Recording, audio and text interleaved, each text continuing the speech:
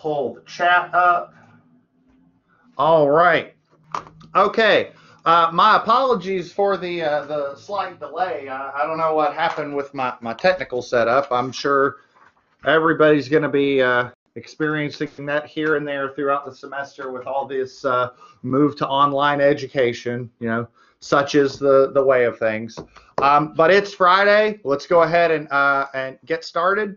A couple of quick announcements. So your attendance grades are up to date as of today, and as of today or after today, I'll update them for today. The reason why I'm going through all this is because on Monday we're going to have an exam review, and then Wednesday we have our exam, and we'll talk about specifically how the exam's going to be structured, what you can expect on it. Most likely what I will do is it will be a timed exam on Blackboard, and it'll be a timed test, but I'm a partial credit guy. So probably what I'll do is you'll have the test, and I'll give you an hour on the test, and then I'll have a separate submission form on Blackboard for you to upload your scratch work. And so probably what I'll do is the exam is going to be like from 1 to 2, and I'll open the submission form up from like 2 to 3. So you don't have to be like hurry and, oh God, I got to scan it and get it in 2. Like I'll give you a little bit of time after the time limit to scan it in and whatnot. The point though I want to make is Monday we are doing our exam review. So I want you to review your homework assignments, the notes, everything that we've done in class, and come prepared with questions, okay, about what'll be on the exam. The exam will cover homeworks 1 through 2, and so I mean like 1.1, 1.2, 2.1, all the way to 2.7. I have here that homework 6 is to be graded. I think we got that graded today, and so I'll make sure the solution's posted after this. And then on Monday, I'll have the solution to homework 2.7, so you'll have all of your homework solutions. I am going to assign a homework today, but that's not going to be due until next Friday because I don't want you to have to worry about that while you're preparing for the exam. Now, don't get me wrong, you can turn it in early if you want, and it's not a very long assignment. It's pretty short, but I just wanted to make sure that you were clear on that. Everybody good?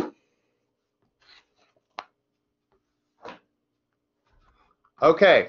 All right. I'm going to go ahead and preface this lecture by saying that this is going to be a very mathy lecture. In other words, it's going to be very algebra and proofy, if you will, that we're going to kind of do a proof during lecture today. And I do this because, you know, I remember when I was in statics, I always, you know, going back to this stuff, I always remember I understood how to do the cross product and I understood the mechanics of it, but I wanted to make sure that I understood why it worked, like why this pattern worked. It's right there on the slide. The homework I'm assigning today is not due until next Friday. You can do it early if you want, but it'll be due next Friday. Because you all turned in a homework today, and I don't want you to turn in any more homework between now and the exam. That's the idea. Okay. So let's jump into the wonderful world of cross products. I want to hopefully make sure that after today's lecture you understand what a cross product is, what it's intended to do, and how the formula works. Ultimately, I'll go ahead and tell you, we're going to have a very mathy lecture. It's going to be kind of proofy, but in the end, the method that we're going to derive is going to be very straightforward.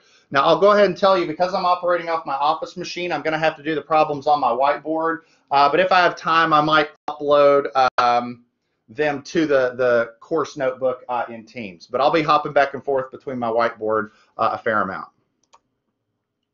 Okay. So what are we talking about here? Well, Chapter 2 was all about, and everything that we've done up until now in statics has been about basically adding vectors together. I mean, like our Chapter 2 was statics of particles, and all that meant was all the forces were all meeting at a common point. And so when that happens, the only thing that you need to concern yourself with is taking vectors and adding them. Okay, well, what we're going to have to do very soon is we're going to have to discuss how to multiply two vectors. Okay, It's very important because whenever you have forces, I'll go ahead and give you a little bit of a spoiler. Whenever you have forces that are not meeting at a current point, we end up having two sets of equal equations we have to deal with. We have to ensure that the sum of forces is equal to 0, but we also have to ensure there's this new concept that we're going to talk about called a moment. And we have to ensure that the sum of moments equals 0. And the way that you compute a moment in vector land is through multiplying vectors together. Now, I should emphasize, or I should clear up right off the bat, is that there's actually two ways to multiply vectors together. The specific terminology for that is either a scalar product or a vector product. And what I mean by that is, if you have vector A and vector B and you'd like to multiply them together, you could generate a scalar answer, like vector A times vector B is 6, okay? And that's called a scalar product. In fact, scalar product is the official term. Now, I'm going to tell you, very rarely will we call that a scalar product, and very rarely mathematicians call that a scalar product. They call it a dot product because of the notation. You'll say A dot B.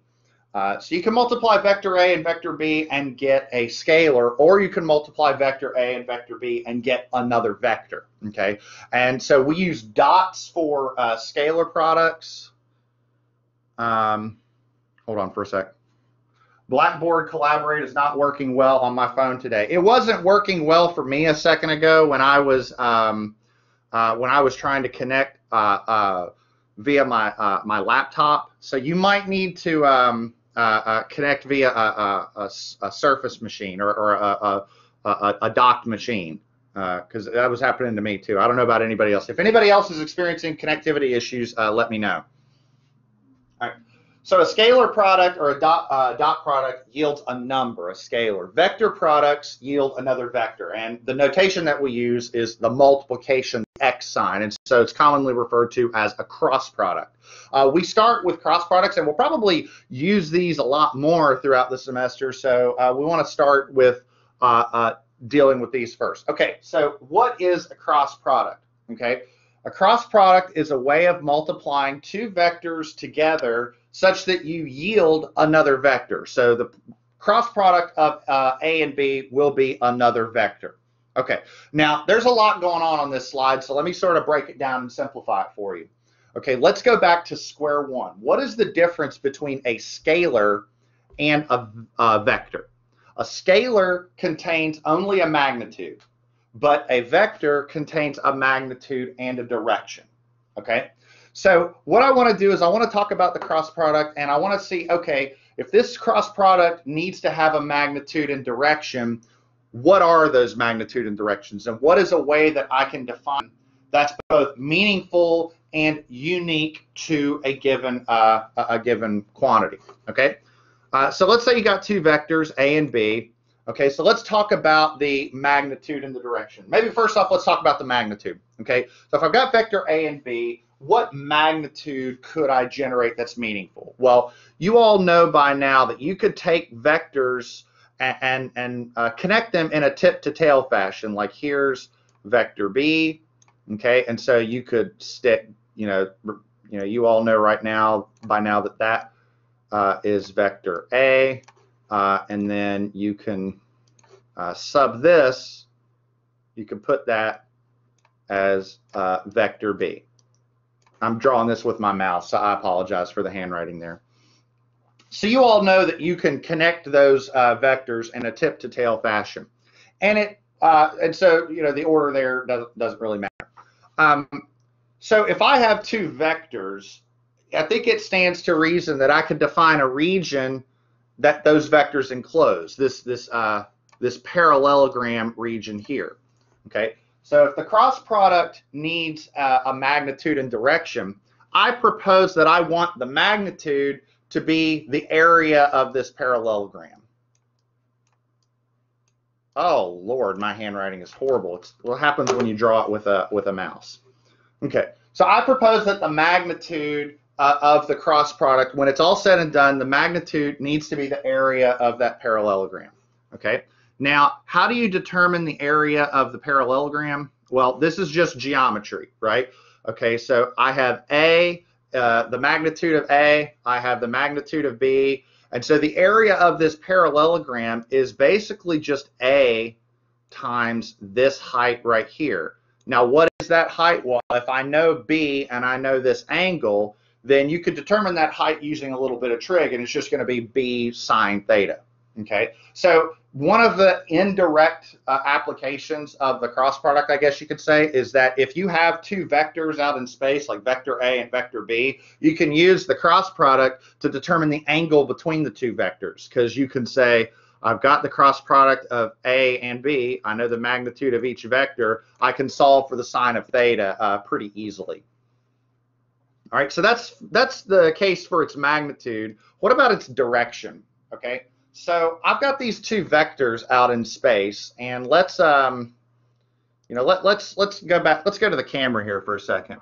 Okay, so I've got these two vectors out here in space. Let's say these vectors are represented by my pen and this marker. Okay, and so keep in mind these two vectors, they can point anywhere. Okay, so let's say they're pointing, I don't know, like this vector A and this is vector B.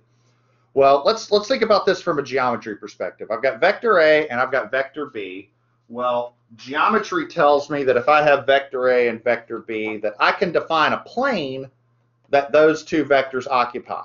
You know, it's like, you know, two lines share a common plane. So let's say here's the plane. Okay, so how can I define a magnitude that's unique? Okay, if it occupies the plane, well, I could say the cross product has to be in the plane, but it could point anywhere. It could point this way, that way, that way, and it would still be in the plane. So how about instead of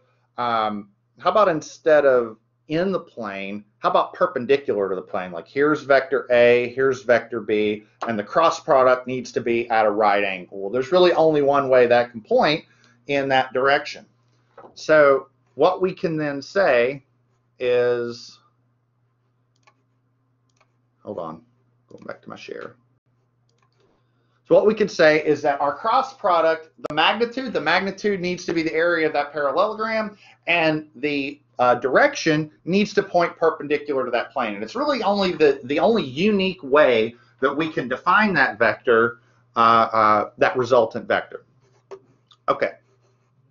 Now, those are the goals. Those are the general goals of the vector or the cross product. And we'll talk about how we derive the formula here in a bit. Okay. Now, like I said, the vector points in a direction perpendicular to the plane. Well, if you know anything about geometry, like let's take this image here on the slide. Here's, you know, vector 1 and vector 2, like this vector P right here, and this vector Q right there. There's really two ways that vector could point for it to be perpendicular. It could either point up like it's shown here on the slide, or it could point down. So we do need to pick one. And so the way that we pick one is we use what's called the right-hand rule.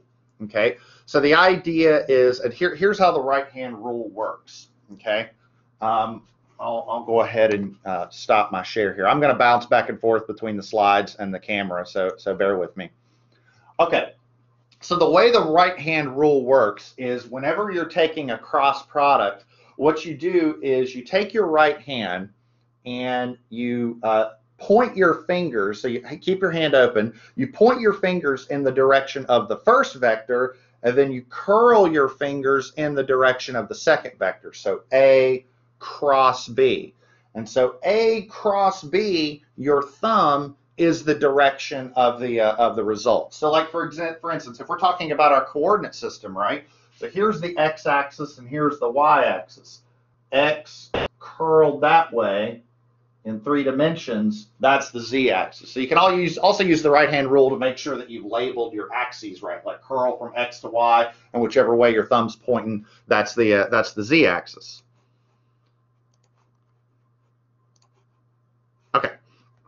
Now, it's because of this, like one of the things you can generate from an understanding, like we haven't actually determined how to compute a cross product yet, but one of the things I can tell you is that just based off of this definition, the cross product is not commutative. And what that means is the order matters, right? Like that's not the case with numbers. You know, 2 times 3 is the same thing as 3 times 2, but that doesn't work with vectors. Like you can't take A cross B and it's the same thing as B cross A. In fact, if you take A cross B and B cross A and compare them, you'll find that they're negatives of one another. And just think about the right-hand rule. If you have A cross with B, points this way. But if you have B cross with A, I mean, think about how your hand has to do that. B cross with A, your thumb's pointing in the opposite direction. And that's just a geometrical representation that your cross product is negative if you switch your terms. And that's going to be kind of important here in a second. Okay. All right, I'm going to stop the share here in a second, but actually I'm going to stop it right now. Okay. So let's take a look here at what I've got on the board, because what I've got on the board has kind of simplified what's in the next few slides, and I want to build this with you and make sure that that this makes sense. Okay, so what's our goal? We want to determine how to compute the cross product. Okay, now what are our goals? Okay, our goals are that the magnitude of that vector is the magnitude of A times the magnitude of B times the sine of 90 degrees. So you could say that this goal right here is for the magnitude. And this one right here where it says A cross B is perpendicular to the plane formed by A and B, and as long as that follows the right-hand rule, you could say that this is the direction. So that's our rule for the magnitude, and that's our rule for the direction. Okay. Now, just to make sure everybody's with me, I'm going to ask a question that might seem completely out of left field. Remind me, what's the sine of 90 degrees? Just making sure everybody's paying attention. 1. 1. Exactly right. Thank you. 1. All right. Just keep that in the back of your head. Okay. All right. In order to understand what the cross product is and how to compute it for an arbitrary set of vectors, I want to look at cross products involving I and J and K.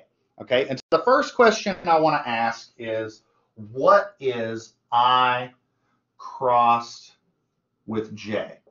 Like, what is that? Okay, so let's remember our goals. Okay, the magnitude and the direction. Well, first thing I want to do is let's just draw our I vector and our J vector. Let's draw those on here. Okay, so let's see. This is our I vector.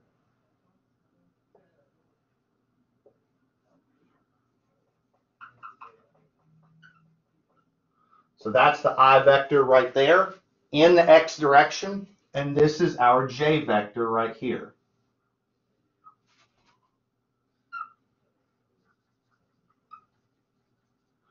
Okay, so that's the J vector. All right. Now let's go through these rules. All right.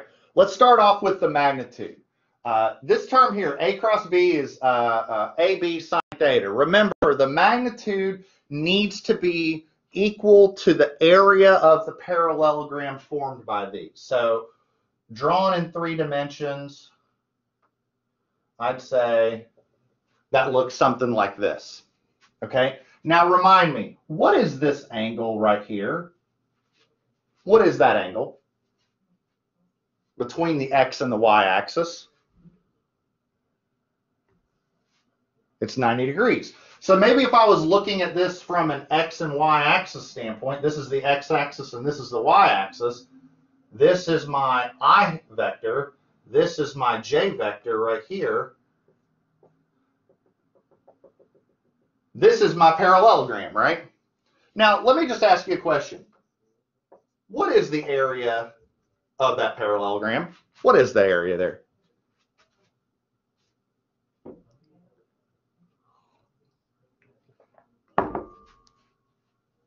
What is this area right here?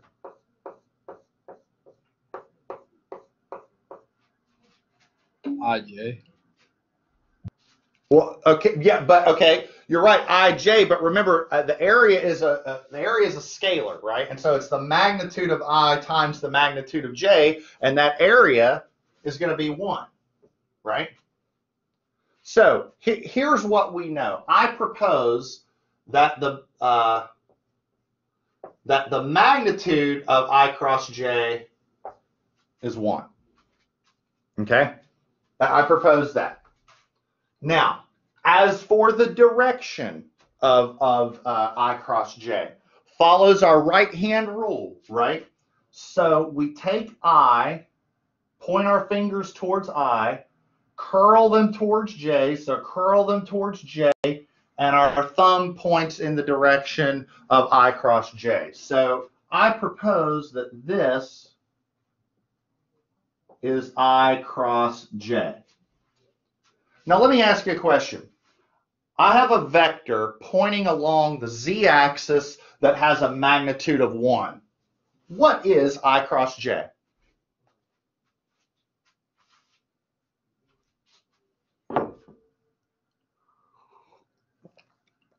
What vector has a magnitude of 1 that points along the z-axis? K, exactly right. So that's our first cross product that we know just based off our definitions. No real like super formal equations, just recognizing that based off of these goals, I cross J has to equal K. Now, so that's one of them. Okay? Now, let's see if you're paying attention. What is J crossed with I going to be? Is it negative K? Negative K, exactly right. For two reasons. One, I mean, we identified earlier that for any vector, A cross B has got to equal negative B cross A, but even if that doesn't work, just follow the right-hand rule, right? J crossed with I, so take your hand like this, crossed with I, it points in the opposite Z direction. So there's two cross products right there, okay? So far, so good? Now, let's try. I mean, you can follow the geometry for other, iterations. Like what happens if you get J crossed with K? Okay, what about this one? Okay, so just think about it. All right, this vector here, we've identified that vector as K.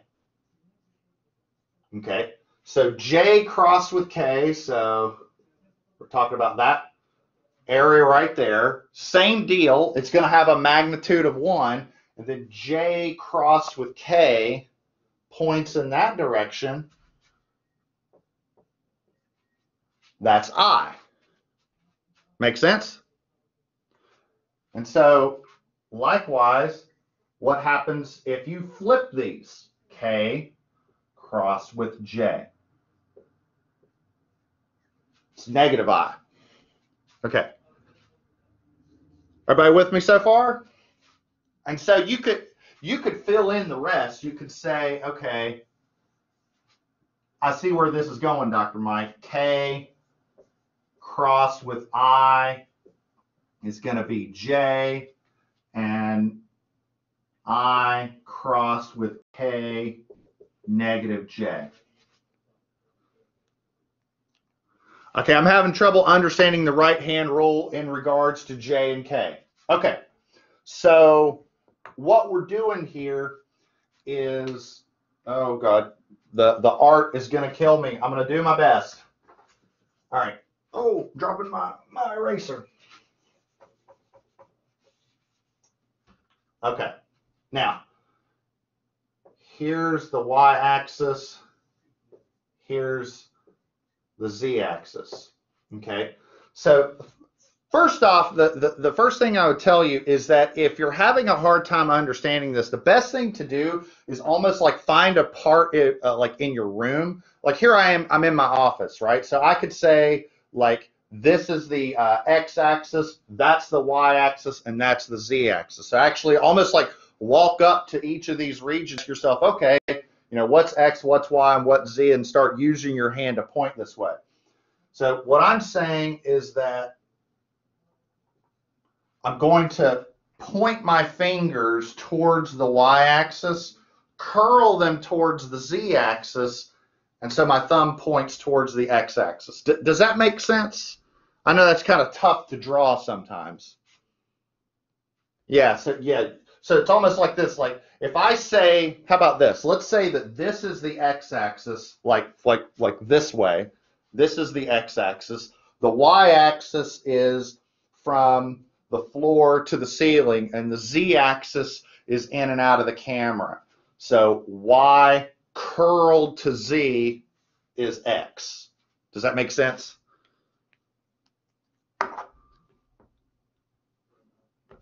Good deal. Yes, it takes a little getting used to, I will admit. Okay. Now, we've got these, so there's I've got 3 vectors, and I got 6 different cross products.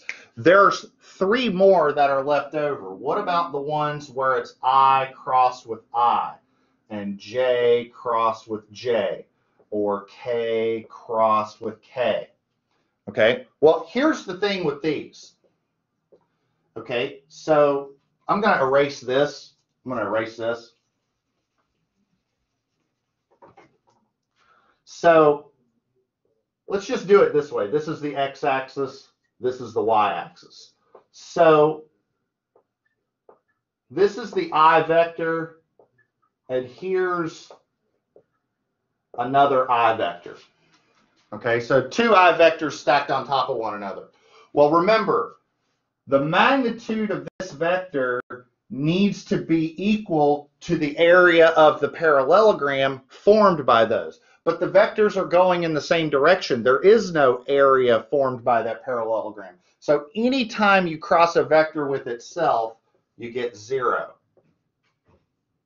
And I'll just write it in vector form just to make that make sense. Okay, does this make sense? Everybody with me so far on this?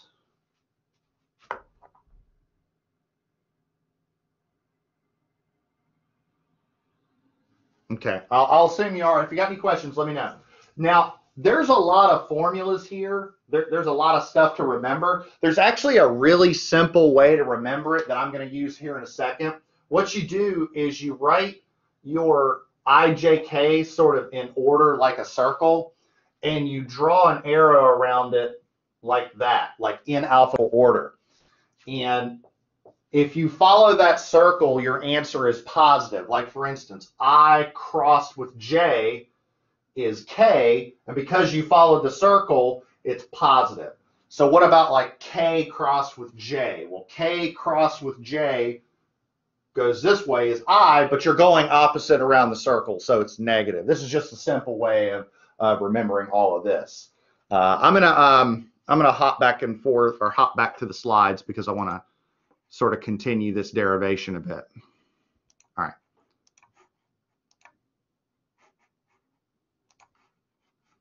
Okay. So this slide, this is what I'm saying. So we tested out our definition on I, J, and K, and what we found were these 6 products in yellow on the top, but also the ones on the bottom say that anytime you cross a vector with itself, you get 0. Now, this is this little image that you see here on the bottom right. That's what I have drawn here. It's just a simple way of doing that. So let's talk about computing the cross product. Okay, we know how to compute the cross product for I, J, and K, but that's fine. But what I really want is the cross product for an arbitrary vector, like some pile x or some force in the x direction times I, some force in the y direction times j, some force in the z direction times k. I want to compute the cross product for any arbitrary vector a and any arbitrary vector b. And so how do I do that? Well, the idea is that if I understand the cross product involving I, j, and k, then I understand the cross product involving any vector, because what is any vector? Any vector is, and this is what the mathematicians would call a linear combination, any vector is just a linear combination of I, j, and k. So if you understand those, then you understand the whole thing. Now, what I got going on this next slide is a lot, so I'm gonna take a second away from that. Okay. So let's keep this on the board here, and let's just do this like it would be any multiplication problem.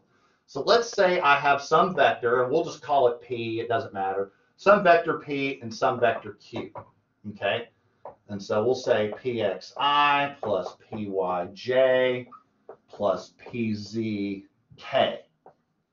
And then this is qxi plus qyj plus qzk. And let's say I want to multiply these together. Okay. Well, we're going to do we're going to do this, you know, like we would any cross product. It's not P or R, it's P. So P cross Q. So we're going to do this like we would do any multiplication. Let's go back to like basic algebra. Let me ask you a question. Like, how would you multiply this? Like, go back to algebra. Like, how would you multiply this out? Well, you take the, you know, the x squared times this, and then the x squared times that, and then you take the 4x times this, the 4x times that, the 6 times this, the 6 times that, and you'd add everything together, right? That's how you would do this if it was a polynomial. We're going to do the same thing here. So it's going to be a bit long, but we're going to, but I think you'll find it's not so bad. And so what we'll do is we'll do the px terms. So we have this times this, this times this, this times this. So px qx, and then I. Right? So px, qx, and then that, because these are two i's, then that and that. So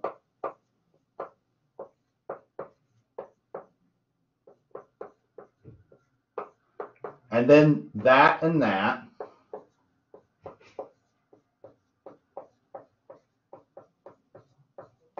All right? You see what I'm doing? So I took this one, multiplied it by that, that, and that. Then I'll take this one, multiply it by that, that, and that. Now I'm running out of room on my board, so I'm going to add these below.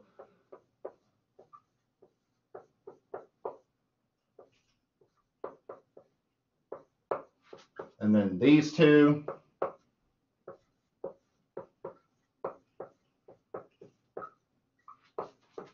And then those two.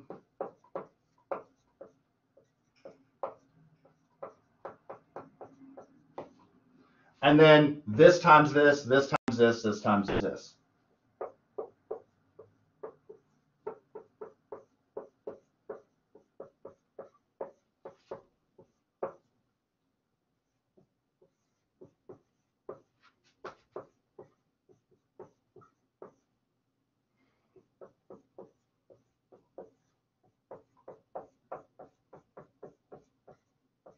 I know that's a lot, but I mean, you'll never have to do this in class. It's just, this is just for proof's sake. Okay. Again, you could just follow along watching the videos. Everybody with me so far? Okay. All right. Now, what I want to do is I want to see if I can take this and I can make it simpler. Okay. Well, first off, let's see. We've got some I cross I's, J cross J's, and K cross K's. I know those are 0. Okay, so we can get rid of those. We can get rid of that. Get rid of that. Get rid of that. That makes our life a little easier. Just get rid of all the ones that are crossed with themselves. And then what I can do is I can use this mnemonic here to replace what's going on inside. Like, for instance, I cross J, that's K. Okay, what about I cross J? That's going to be negative J. J cross I, that's negative K. J cross K, that's positive. That's going to be positive I. K cross I, positive J. And this is negative I. And we can say that's 0 plus 0 plus 0. So far, so good? And then what we do is we just start collecting all of our like terms. So all the stuff that's associated with the I vector. And so that's this and this. So Py QZ minus PZ QY.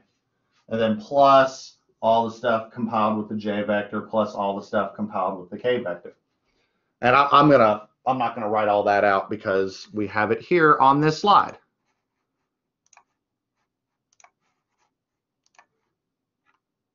And I want to make sure we're using our time wisely. Okay, so what I have here on this slide is just me carrying all that multiplication out and then replacing all the terms with zeros and our unit vectors using that mnemonic that I came up with below, or came up with earlier. Now, here's the thing.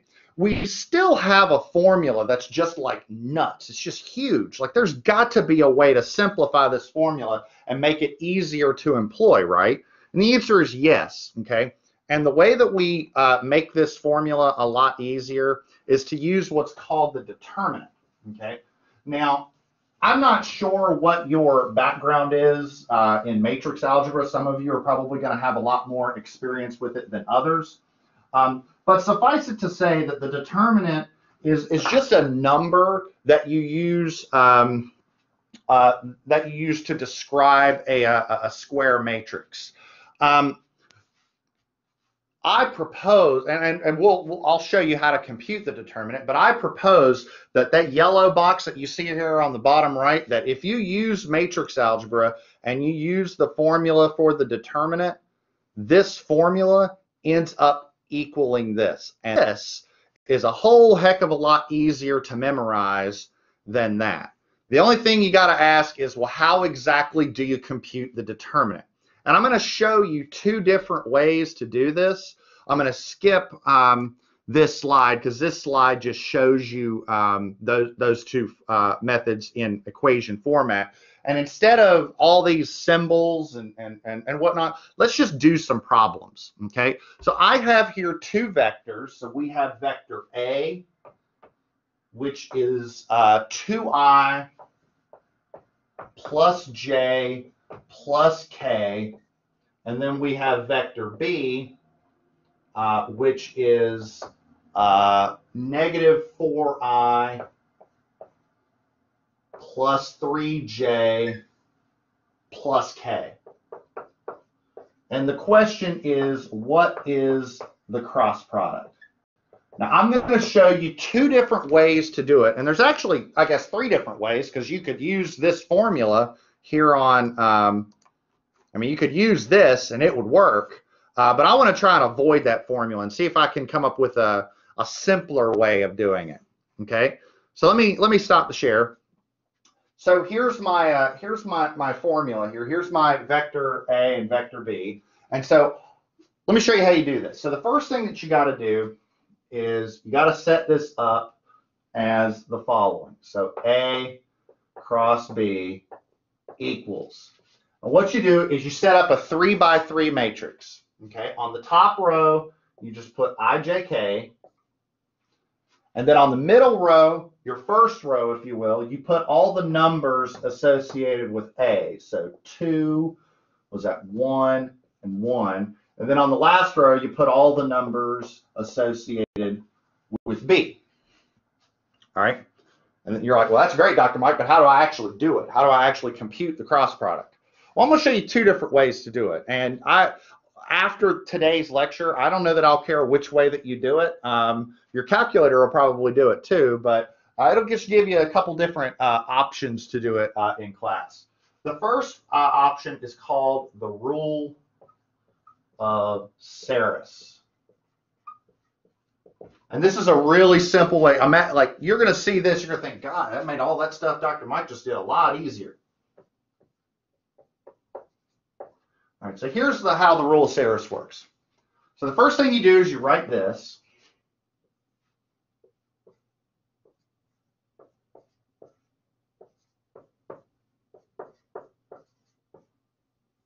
All right. Then what you do is you take these two columns and you repeat them over here. So we put the I one here, the J one here, 2, 1, minus 4, 3. You just repeat those next two columns over again until you have a grid that looks something like this. Then what you do is you start doing some multiplying, okay? And the way that you multiply this out is you start off by doing all of your products this way, okay? And you take those as positive, then you take your products this way and take them as negative. And so what do I mean by that? Well, we've got like a word search almost. That is I. What is that? That's j times 1 times -4, so minus 4j. And then this, k times 2 times 3, so that's plus 6k. Minus, and then what you do is you do the products the other way. And I promise when it's all said and done that actually follows that same super long formula that we just derived. I mean, that formula was nuts. It was huge. And this pattern, if you can memorize this pattern does the same thing. Okay, and so now what we're going to do is we're going to do the products the other way. So start off with that one. So j times 2 times 1, that's 2j. And then 3 times 1 times I, that's 3i. And then k times 1 times minus 4. So minus 4k. And then what you do is you just start collecting your like terms. So let's put all the stuff times I, all the stuff times j, all the stuff times k. And so what do we have times I? We have 1 minus 3. 1 minus 3. What about j? We've got -4 minus 2. 6, but then minus -4, so plus 4. And so A cross B, I propose, is minus 2i minus 6j plus 10k.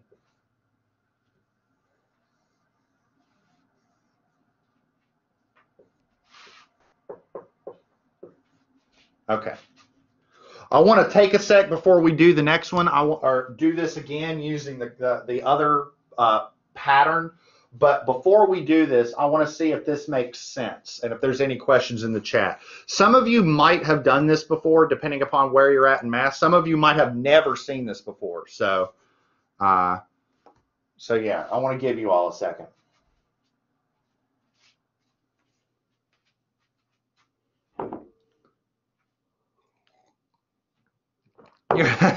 Your head hurts now. I am sorry. I'm ultimately my goal is to make it simple. And if this method is complicated, maybe the next one is a little simpler. The idea is to take a really big formula and to make it small, or maybe another way of putting it is to make it a pattern, something that you can, repeat. The idea is, you do your products this way, do your products that way, and boom. This vector is perpendicular to these two, and its magnitude is the area of the parallelogram formed by these two. And all you do is take the numbers this way, take the numbers that way, and subtract them.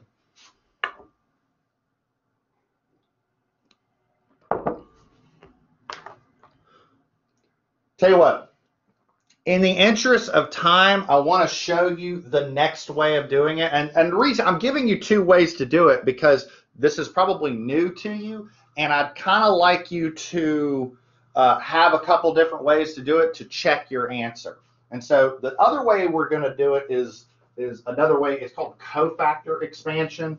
I don't know if one's harder than the other, but you'll see we end up getting the same answer. Okay. So let's talk about cofactor expansion.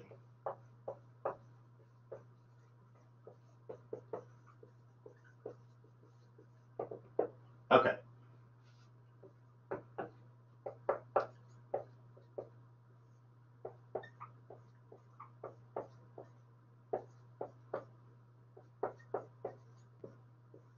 And again, if it makes you feel better, this is not on the exam next week, so you don't have to worry about that. Okay. So here's how cofactor expansion works. This is another way of doing the cross product and you get the same answer. So what you do is you take this and you split it up into smaller groups. So there's going to be a smaller one times I, a smaller one times J, and then a smaller one times K. And what you do is it's like positive, negative, positive. Okay? And so that's your pattern, negative, positive. And how do you determine what goes inside here? Well, what you do is you basically say, okay, here's my matrix. Let's take the one that's associated with I. What I do is I cover up all the terms associated with I. And if I cover up this and cover up that, what am I left with? 1, 1, 3, 1. If I cover up all the terms associated with J, what am I left with? Cover up that, what am I left with? I'm left with 2 minus 4, 1, 1. If I cover up all the terms associated with K, 2, 1, minus 4, 3. Once I have these, what I got to do is I got to find the determinant of each of these smaller ones, but the determinant of those is really simple. Just all the products that way, all the products that way. So 1 times 1 is 1, minus that times that is 3. 2 times 1 is 2. That times that, minus negative 4. This times this is 6. Minus that times that, minus 4, and we get the same answer.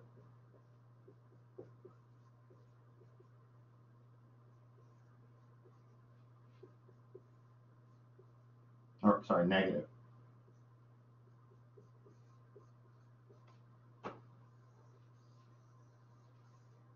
I know this is probably a little strange, but that's the idea, is to give you two methods of assessing it. Why is it negative? Oh, that's a good question. Without delving too much into linear algebra land, the idea comes from the various permutations of pairs that you get. And I don't want this to turn into a linear algebra lecture, but the idea is that if you follow the same pattern, so take this pattern up here where we crossed them that way and crossed them that way. If you rearrange that pattern in this fashion, then you get positive, negative, positive. So it's sort of like a checkerboard that, like if this was, see how this is 3 by 3? If it was like 7 by 7, you'd do positive, negative, positive, negative, positive, negative, positive. So it's just because of the order by which that you do it. And again, in terms of the why, I mean, we can go into a linear algebra land, but it ultimately doesn't matter because you get the same answer. And just try what happens if you make that positive. This won't come out to the same answer that you did before.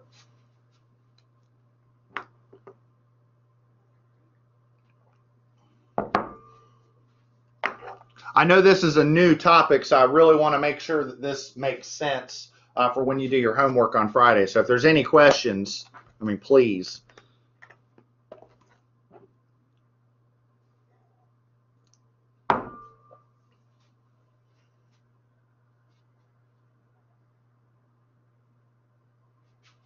While you all are chewing on this, I want to show you something.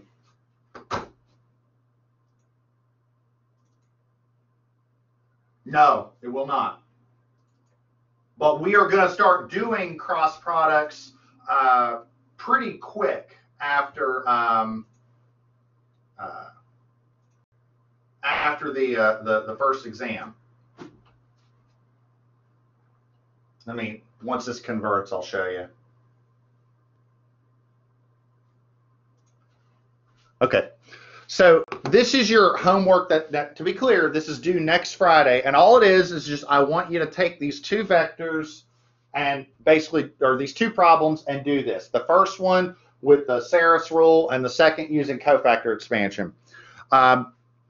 This might have been like a wild topic, like a math, a heavy math lecture, but I promise you this homework will take you about like 5 or 10 minutes if you're comfortable with this. I knocked out the solution, you know, in no time. I'm sitting here actually looking at the solution right now, and it's a pretty quick assignment. And again, it's not, you don't have to do it until after the exam, so you've got plenty of time on that. Are there any questions before we call it for today?